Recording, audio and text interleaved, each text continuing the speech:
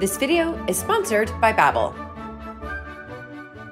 It is opening day here at Mapperton, and a lot has gone into this day, I have to say. It's Easter Sunday as well, so happy Easter for those of you celebrating that. And I'm just so excited, Luke. Are you? I mean, I'm excited because it's opening day, but we've put a lot of effort into this, haven't we, this year? We sure have, and the people are turning up. I mean, there have been queues in the cafe. I know. There are kids everywhere. Everywhere. Play areas are a huge success. And Julie's amazing rewilding trail. So they have to go around and answer the clue, if you like, and when they answer it, they get a letter, and then it spells what the Easter Bunny's name is, and the Easter Bunny's name, after you put all the letters together, is sandwich.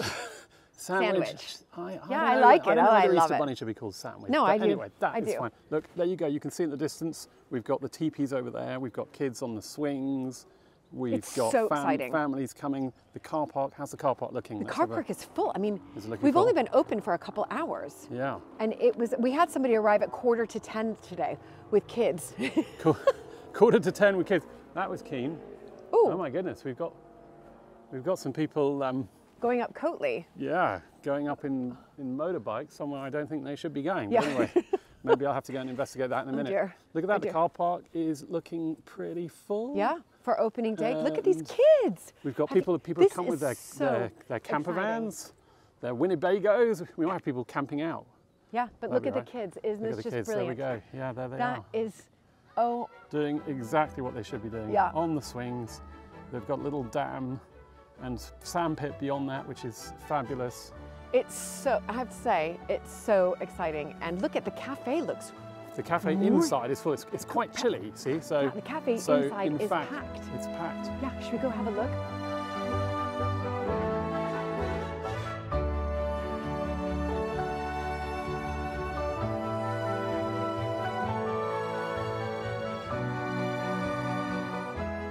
I'm so excited. I love this gal, by the way. Amy, how's it going first day? It's good. It's really, really busy. Oh, here we go. Yeah. We love it. Yeah, we love it. See, we're so busy. It's great. Very busy. Amy's gonna needed to help right now, but it's so exciting.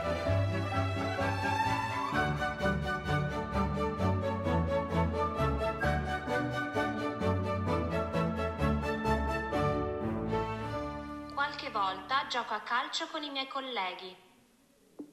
Qualche volta gioco a calcio con I miei colleghi. You guys, I've transported myself here to Italy. As many of you know, I kind of go from one project to the next, and one of the projects was actually learning Italian. I bought a little Italian house, and I decided I needed to learn the language, but where was I going to start? And can I just tell you, one of the best things I've ever done is to learn a new language. So I started to learn Italian with Babbel, one of the top language learning apps in the entire world. And if you're thinking of traveling this summer to a foreign country, Babbel offers a whole host of languages that you can choose from. But hear me out, even if you're not traveling somewhere and you just want a project, for me, projects are one of the things that I personally feel keeps you young, keeps you motivated, and learning a language has done that for me. Babbel is scientifically proven to help you learn a new language in just 3 weeks. And now when I come to Italy, I'm able to not only speak to people in the cafes and the restaurants and the locals, but also the builders here who are helping me renovate my little Italian house. And the great thing about Babbel is that the lessons are designed by real language teachers. So if you're interested in learning a new language, whether that's for travel or whether that's just to help with your self-confidence or have that project to keep you young, that's how I feel, do click the link in my description down below or the QR code to get 60% off. That's right, 60% off of your subscription with Babbel. I promise you, everybody, it is one of the best things I have ever done. And in fact, I'm gonna keep learning languages for life. I'm not going to stop at Italian. I don't know what my next language will be, but something, but I want to do this for the rest of my life.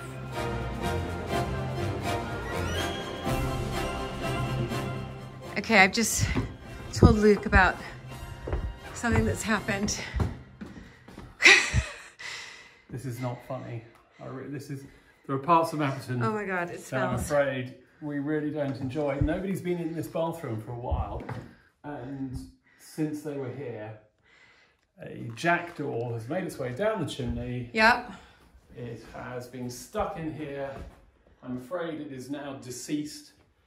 Oh my gosh. And I put it in the bag. Can I see it? No, just let's leave that in there. Okay, okay. But not before making a mess. Oh my gosh, it's everywhere on the carpet. Everywhere. Yeah. Wow. Wow. Wow. Wow. Look it up here, Luke. There's 1, 2, 3, 4, 5, 6, 7, 8, 9, and then all of these here. Oh my gosh, and here you've squirted that. So if you're wondering where this is, everybody, here is the great chamber. And now that we're open to the public comes through here, obviously to look at this splendid ceiling, but there's nobody staying in the house, so we've closed all this off, so we haven't, oh, there's one there. Yep.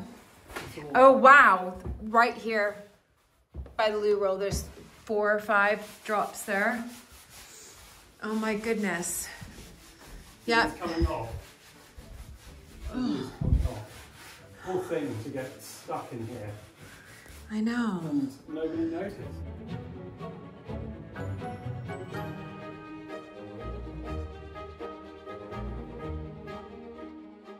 This year at Mapperton we are on a mission, and our mission is to get 20,000 people visitors to come and visit. Last year we only got about 13,500. Yeah, so that's, wow. So it's a lot, but we can do it. We've got a big gap. But we've got brunch though, that's the other thing. Brunch, this is our secret weapon. Yeah, it's our secret weapon. We think people are going to want to come to Mapperton for brunch, and so we have just launched brunch at Mapperton, and Julie and I are going to go and try it for the very first time. Yeah, I'm hungry. Yeah, I'm going to have the eggs Florentine. Eggs Florentine. I think I'm going to have the eggs Benedict, but let's go. Oh wait, am I going to have Florentine? Yeah, yeah, Florentine spinach. Yeah, spinach. Yeah.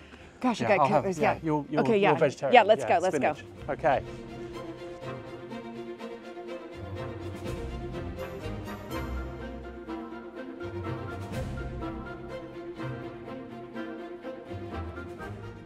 All right. Well, we've just technically opened, so there's no one here.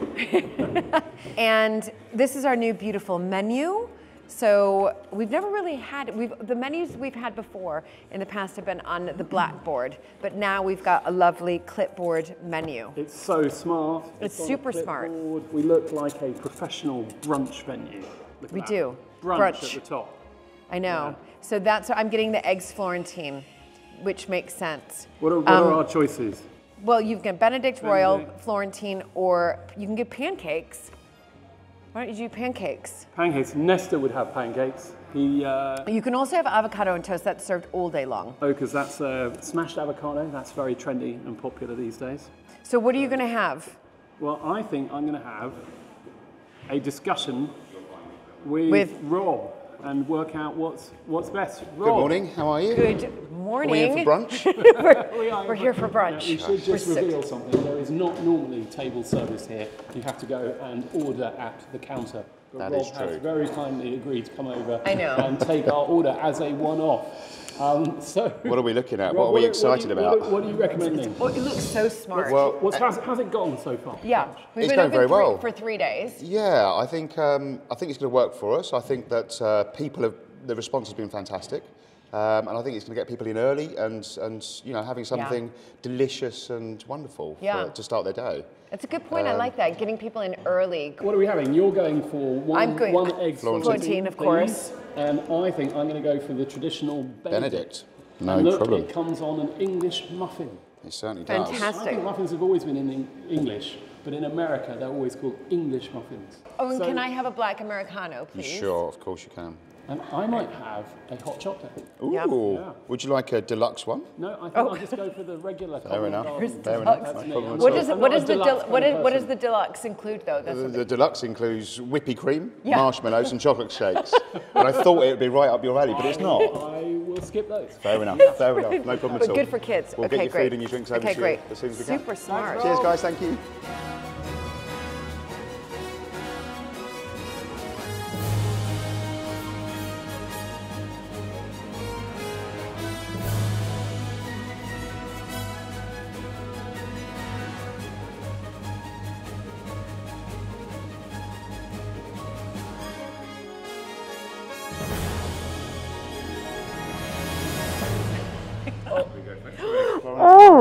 I'm so excited. It's like my favorite dish in the whole wide I've world. already got food envy. I quite like some of that spinach. Enjoy your food. Yeah, this is fantastic, Rob. This is, by the way, Thank this you. brunch idea is all because of Rob. So, Lucy. Rob and Lucy. This brunch idea is all because of Rob and Lucy. So, it's so brilliant. And yeah, okay. We will tuck in. Thank you. Fantastic. Oh my God, I'm so excited. Look at this. This is like my favorite thing Look, in the world. And perfect poached eggs. Look at that yolk just coming out. We've got freshly made hollandaise. This is proper English muffin, isn't it? It's on proper ham, so it's not bacon. It's like proper English ham. That's looking like a big mouthful, isn't it? Wow. This, everybody, is absolutely fantastic. perfect. So, We're so excited. Come for brunch at Mapperton. I mean, whether you're in Dorset, London, or across the pond, it is worth flying all the way just to have Eggs Benedict at Mapperton. On an English muffin. With a coffee or a hot chocolate. We're having a great time. Yeah, we are.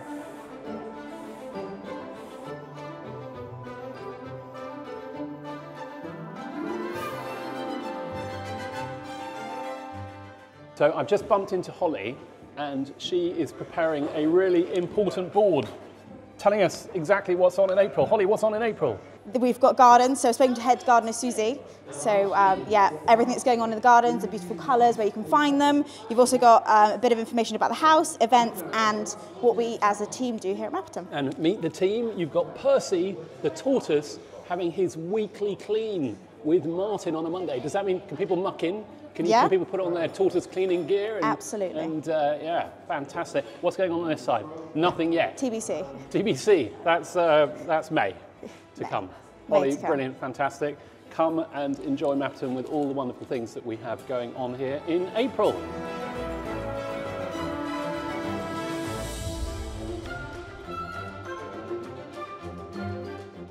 I'm back up at Coltley, and we're revisiting the road that is slipping down the hill.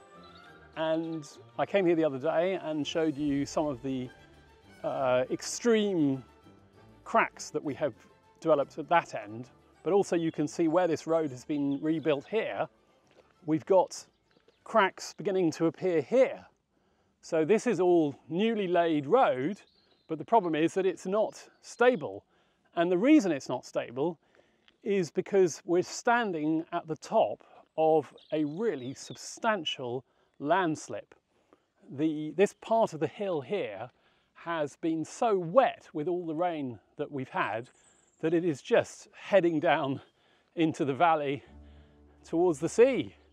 And you can't really see from here because it actually all looks quite, quite together. But if you come down this way, what we can see is what's really going on. This, by the way, is one of my favourite places of Mapperton because you simply cannot beat this view.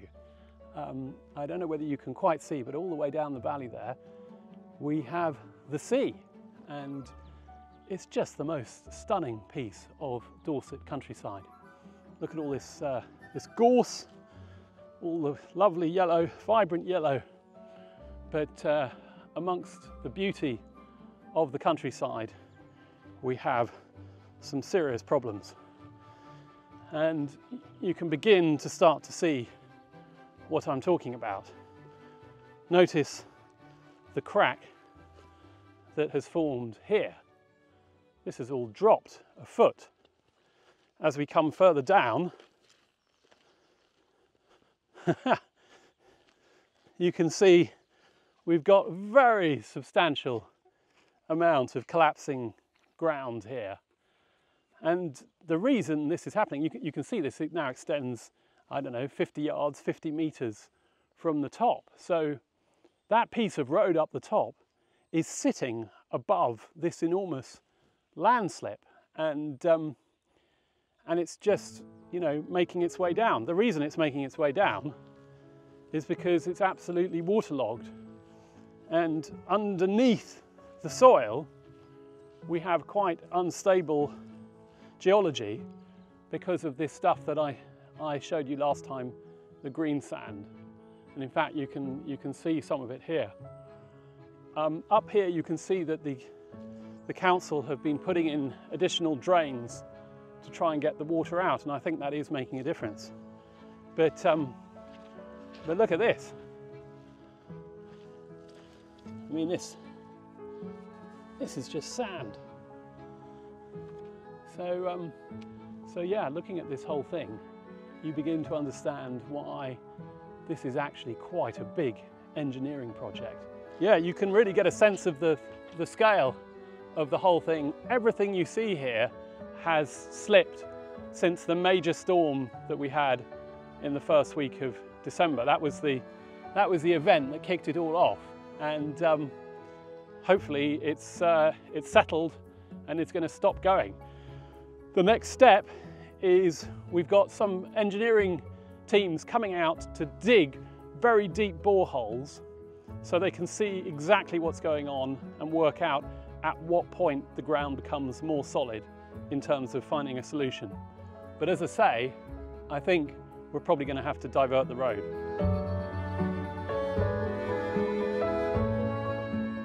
So this is the road as it currently comes, and then just beyond here is where the landslip starts. So the idea is potentially to take the road and head it off through the hedge here and get up a bit higher, which would mean that we could bypass where the slip is and come round and hit the triangle this way. Let's go have a look.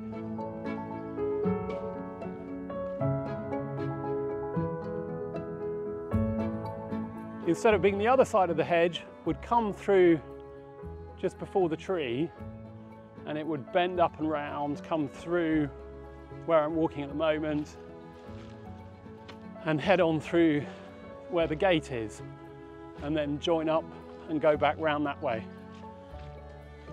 That's one of the plans.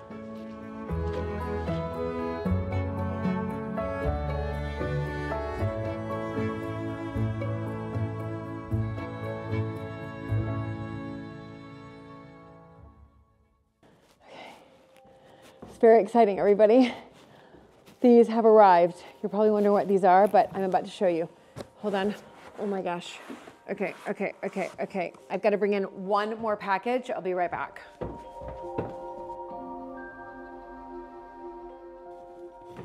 All right, another package. So this is super exciting, everybody. Like, I can barely hold my excitement, but I'm a bit nervous. Now, library, finished. Some things I want to, it's all happening. Like, the exhibition is opening up a month from today as I'm filming this video. We have brought in this display case. So this display case will be filled with some of Alberta's letters, her diaries, one of her journals, and that is very exciting. On top of this piano, I am now just putting together a collection of photographs in frames, so it looked very country house as well. So photographs, lots of photographs of Alberta, Alberta's family, all of that. Then we have these A1 exhibition boards that I've been working on. So they've just arrived, and I have to say I'm really, really nervous.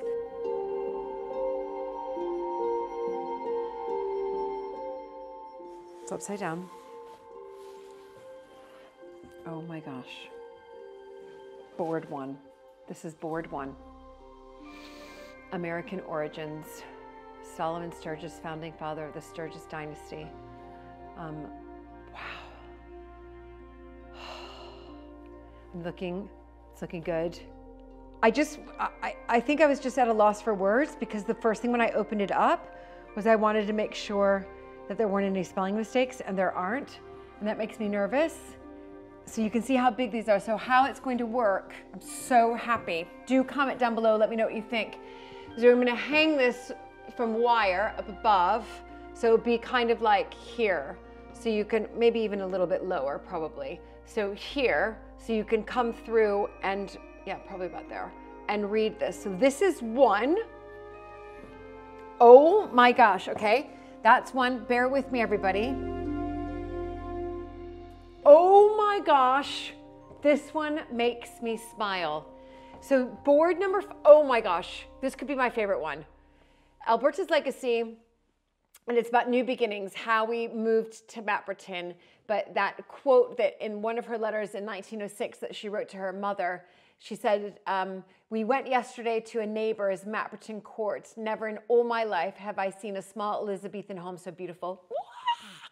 Anyway, I'm gonna give you a proper tour later, but that's the board I'm unbelievably excited about. So this is board number 2.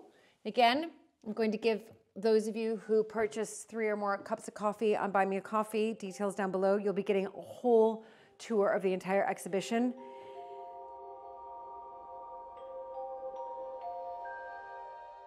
By the way, I'm just gonna say that each of these boards, because this is not, this is my first time doing this and I wanted to get it right, but each of these boards, to curate them and to properly sort of edit them the way I wanted them to be edited, each of them took 8 hours for me to write it, curate it, all that. So this one, that one's gonna go in the middle here, I should say. So this is gonna hang here in the middle when people come in.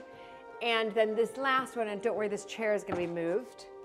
This last one is courtship and marriage. And it's really about, well, first how they were introduced, and then this uncertain courtship. She honestly, which is crazy, she didn't make up her mind until just a few weeks before they married, July 25th, 1905. Still in June of 1905, she still was uncertain and hadn't accepted his proposal. So this board is going to go here. These chairs, by the way, the chairs and the sofa will be moved out. Now, since I'm already in this corner, I was recently in London because oddly, we don't have a really good watercolor or even painting of Hinchingbrooke.